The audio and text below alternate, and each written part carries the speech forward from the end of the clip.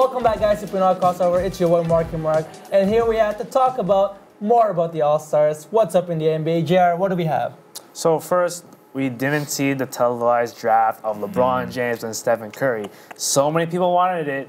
It would have been a fun time. We could have seen the personalities out there, which the NBA has so many of them. Kyrie being picked by LeBron James, Kevin Durant playing with Russell Westbrook. How is that going to react on TV? If you guys don't know, NHL has done this before, but we're not a hockey show, so we'll leave that in the back. So, should the draft been televised? I mean, we just televised right here. Sure. We just did, yeah. What it would look like. But in the real NBA, it should have been.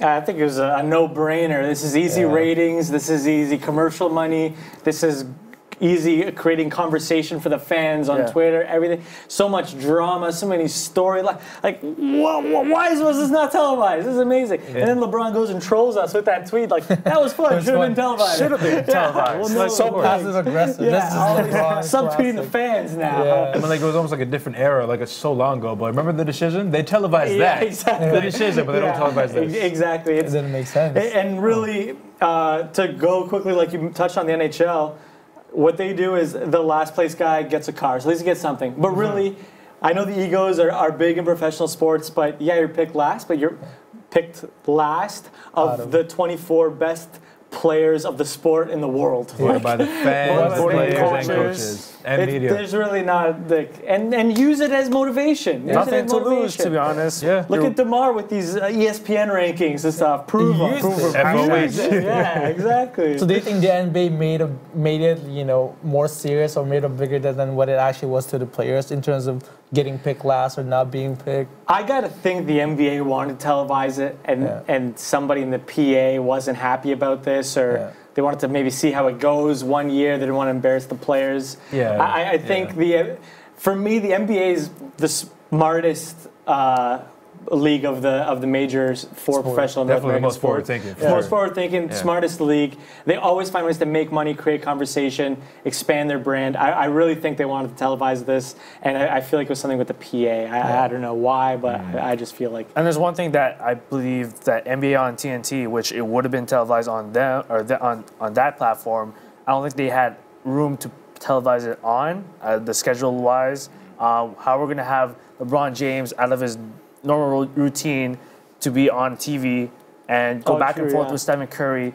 on Thursday night basketball with NBA on TNT and draft in between games. But they got games to focus on. If there's money to be made, they'll find a way. They'll find a way, for sure. But they could have done it. You're right. And I don't really know how the NHL does it, but they find a way. I'm sure the NBA can find a way. Well, the NHL does, which is pretty interesting, is they do it on the Friday night of All-Star Weekend. Yeah, that's what I was thinking too. So everybody's there, everybody's on stage together, and then you start picking teams, and the guys come up, grab their jersey, and go to each side. That'd be a hell of a thing to add to Friday night. Yeah, and it's cool. You have like both teams kind of sitting there, so you can visualize it. You kind of see there's joking around, there's trades. At least we got like some of the All-Stars that were voted in by the coaches and the fans. They actually get to be at the Rising Stars Challenge.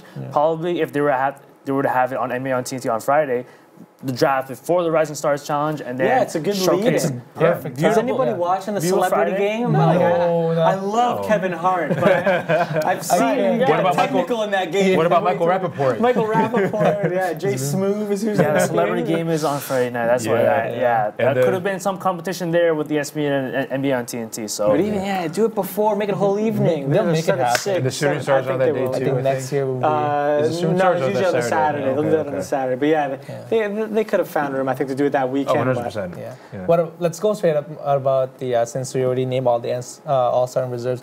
What about the snubs? Like, who do you think were the biggest snubs right now on the All-Star in terms of Should we go? Quite a couple names. Should we go East or West first? We want to go East. Let's go East first. Like, who was the snub, the biggest snub in the East? East snub. Yeah.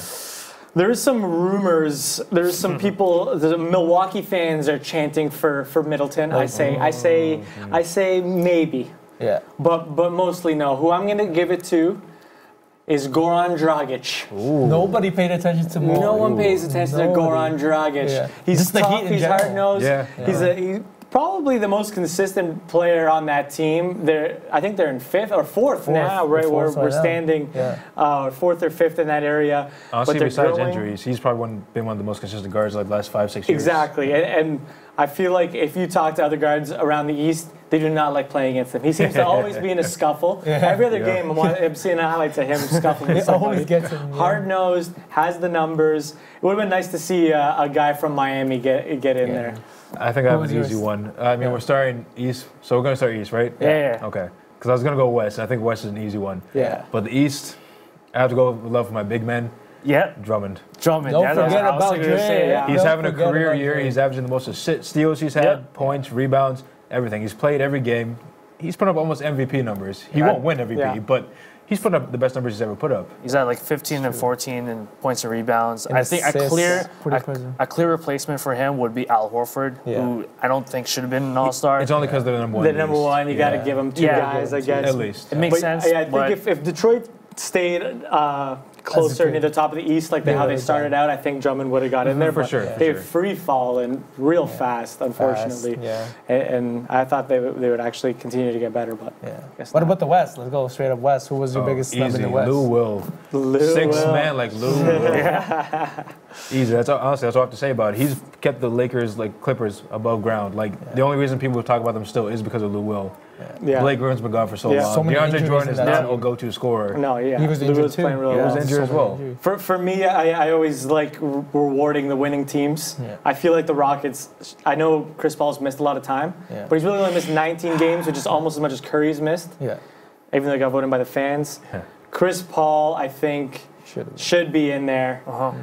The Rockets have to have two guys. They're probably the second best team in the league. Yeah. They only got one guy in there. There's a little Didn't bit make more sense, going on yeah. than I agree with than the two, one but guy. if it wasn't Chris Paul, just because the game's missed, who would you have taken instead? I would think Capella. On the Rockets? Yeah, on the Rockets. Capella's played really well. Yeah, I guess I'd go Capella because that's the sneaky thing with their team is they're very much like where the Raptors have, like they're playing a bunch of guys all playing well. It's a different guy every night. But yeah. Capella's he's so consistent for them. Yeah. Every good team needs a solid big, quote unquote, in this day and age, big, not necessarily like Because an they old school. definitely deserve two, but just like Paul's been gone for so long. Yeah. He's Yeah, definitely it's the number true. two. Should be there. He just Yeah. I'm giving it to Paul on pedigree. Yeah. He's the point No, he's guard. been that good, He's yeah. the point guard. He's got to get in there. Exactly. Sure. It would have been nice to see him in there. Exactly. Well, that's all we have right now for Pinoy Crossover. I hope you guys enjoyed that. Anything you guys would like to say before we end the show? any shout-outs? Social media accounts? Social media account _Bruno. Once again, BREWKNOW on Twitter and Instagram. Hit me up. Talk some basketball. Talk some other sports. Whatever you'd like. Xander, you got any shout-outs? Again, I think I'm going to do the same thing as last week. AlbanyAvenueBasketball.com. Check us out. We're also on Instagram. It's the same thing, Albany Avenue Basketball. And also, we're on Twitter, Facebook, and Instagram. Twitter, we're covering the Raptors game, live tweeting. Instagram and Facebook, we got highlights of our show.